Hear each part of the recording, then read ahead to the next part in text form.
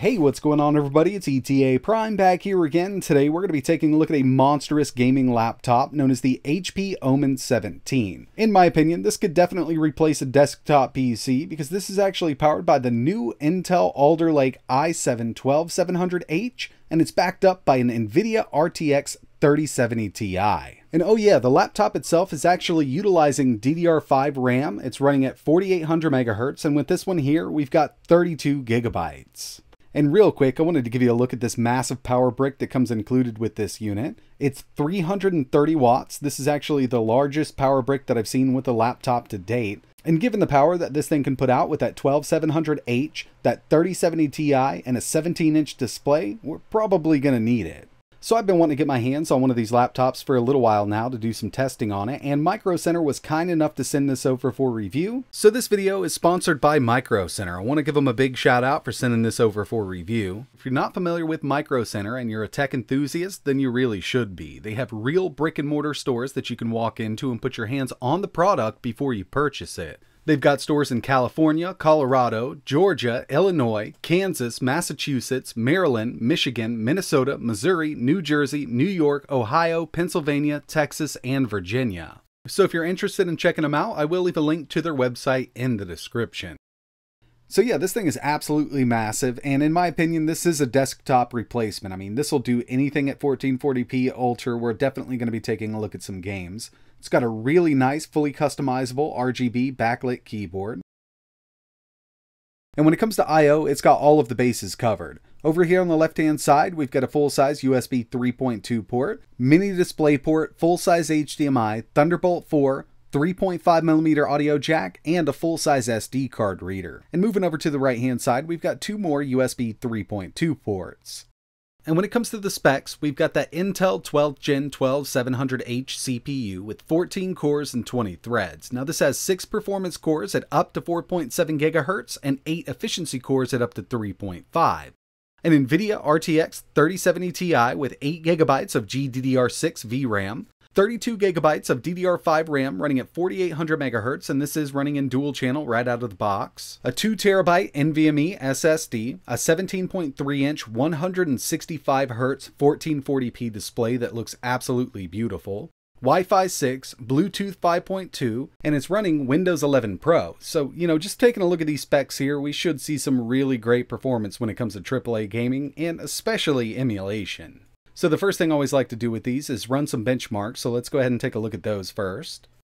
And the first one here is Geekbench 5, and when it comes to these Alder Lake i7s, we get some amazing single-core performance. As you can see here, we scored a 1,750, and when it comes to multi, we've got a 12,228. Moving over to some GPU benchmarks with 3D Mark, here's Firestrike with a 26,619, and TimeSpy with a very impressive 12,219. So when it comes to these benchmarks here, we're getting some amazing performance out of this thing, but these are synthetic benchmarks, and now it's time to move over to some real-world gaming and see what this thing can really do.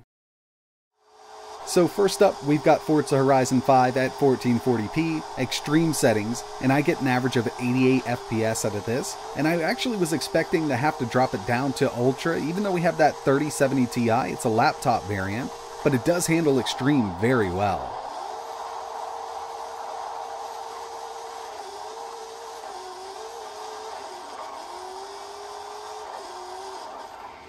MK11 is one of those games that's very well optimized. I get really good performance on this on lower end systems, so I figured we could go ahead and max this out at 1440p, and of course, as you can see, we're running at a constant 60.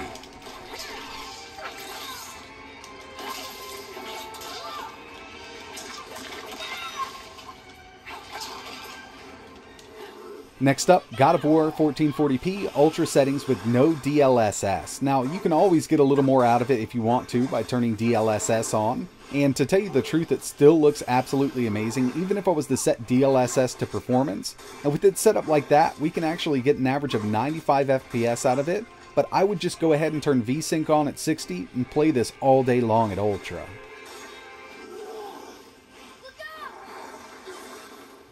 Here's Elden Ring, Ultra, 1440p, running at 60, and going into this, I actually didn't know what to expect. This is a bit all over the place depending on the CPU and GPU combo you have. But with that 3070 Ti laptop variant and that i7-12700H, you can definitely get some great performance out of it. And if you take a look at Afterburner, we're actually pulling close to 55 watts from that CPU with this game.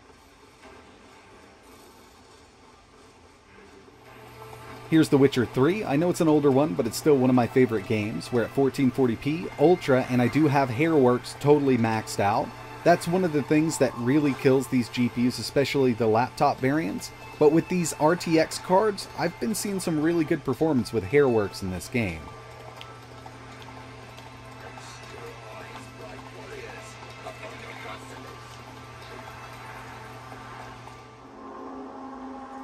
And the final PC game I wanted to test for this video was Cyberpunk 2077. So here it is with RTX set to Ultra. So we've got ray tracing set to Ultra at 1440p. Unfortunately, with this laptop variant of the 3070, we're just not going to get a steady 60 out of it like this. So let's go ahead and take it down to medium. So now ray tracing is at medium. We're still at 1440p. And even at medium, it's hard pressed to run it at a constant 60. So there's a couple things you could do here. You could just turn RTX completely off, or we could take RTX down to low, which still looks great, and get over 60 FPS out of it. We can actually average 67 FPS. But yeah, it works great like this. And again, you could always go ahead and turn RTX off down to Ultra and still get a really good frame rate out of it. But it works like this on low and looks amazing.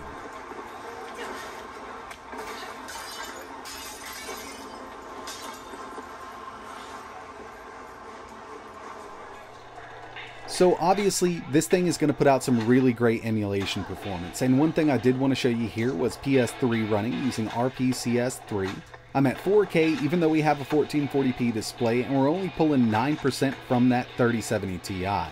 So connected over HDMI or DisplayPort to a 4K display, you could definitely run this just fine. And one of the big reasons I wanted to show this emulator in game off is because it really taxes that CPU. If you take a look at Afterburner, this pulls up to 90 watts on that i7-12700H. And these are the highest temperatures I saw out of this CPU, and you know, I kind of expected it to go up this high, pulling around 90 watts in a laptop. And when it comes to other high-end emulation, this thing is going to handle PS2 at 4K, you can do SimU at 4K, you can do Switch at 4K. Now with Switch using Yuzu, some of the games might need to be dropped down to 1440p, but overall, this will perform absolutely amazingly with emulation, basically anything you throw at it. So as you saw, this thing is an absolute monster when it comes to AAA gaming and high-end emulation, and I expected it to be. It does have a hefty price tag, but this is definitely a premium laptop, and in my opinion, it is a desktop replacement. So like I mentioned, this video is sponsored by Micro Center, and I want to give them another big shout out. And if you're a new customer, they actually have a coupon right now over on their website. I'll leave a link for it in the description. But this is a coupon for $25 off any processor in store. And basically what you're going to do is fill out the coupon form online. You'll get the coupon and you can go in store, pick out any CPU from the shelf and get $25 off. So if you're interested in this, link will be in the description. So yeah, if you're interested in learning more about this laptop, I will leave a link in the description. And one thing I'd actually like to do with this is install Linux on it just to see how it performs. So I'd actually like to know if you guys would be interested in seeing something like that. And if so, what distro would you like to see running on this unit? But that's going to wrap it up for this video. If you have any questions, let me know in the comments below. And like always, thanks for watching.